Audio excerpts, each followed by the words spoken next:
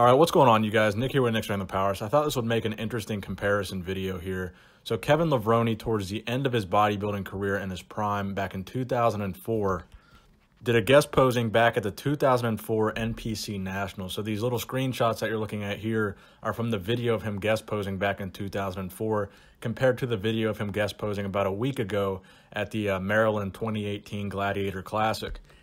So interestingly enough, back in 2004, he posed to the exact same Creed song that he posed to at the 2018 guest posing.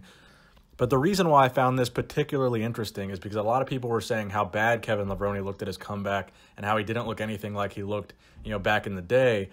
But I think this video is really contrary to popular opinion. If you compare how he looked back in 2004, he looked really similar in 2018, if not a little bit better at this guest posing than he looked back in 2004. I mean, a lot of people knock Kevin for his legs, but if you look at his legs in 2004 and his legs in 2018, from a size standpoint, they're very comparable. And at the 2018 guest posing, he might have even had better separation in his legs. Now, granted, towards the end of his bodybuilding career, that's one of the things that was causing him to go downhill in placings was his leg development was starting to slack back in the early 2000s. And that's one of the things that caused his placings to begin to drop.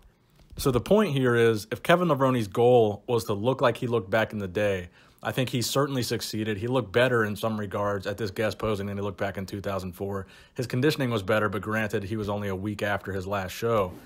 So I think part of the reason why people say Kevin Levrone looks so bad is maybe the caliber of competition today is just that much better than it was back in the early 2000s and late 90s. And the guys today are simply that much bigger and that much more proportionate and complete. So Kevin Levrone, by comparison, doesn't look as good. So I think even if we had a 2004 Kevin Levrone, a carbon copy of how Kevin Levrone looked in 2004, competing in these lineups today, I still don't think he would be placing that well. Now, maybe a Kevin Levrone from the 90s where his conditioning was really on point and his legs were on point, maybe like 94, 95 Arnold Classic Kevin Levrone, then we'd be talking about a Kevin Levrone that would be a serious threat to today's bodybuilding lineup.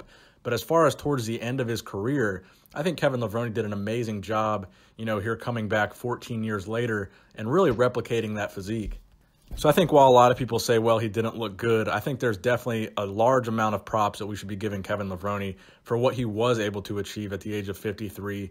In my opinion, pretty much duplicating how he looked in 2004. Maybe he was a little bit bigger in 04.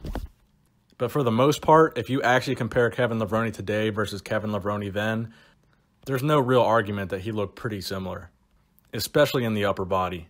So let me know in the comment section below what you guys think about Kevin Levrone's 2004 guest posing compared to Kevin Levrone's guest posing today. Now, obviously, the photos are a little bit lower quality from 2004, and the photos today are a lot sharper, so he might look a little bit more conditioned. But just from an overall size standpoint and what you can tell from these two photos, let me know in the comment section below what you guys think. Thank you guys for watching the video. Please give it a thumbs up if you enjoyed it. Nick Strength and Power, signing out.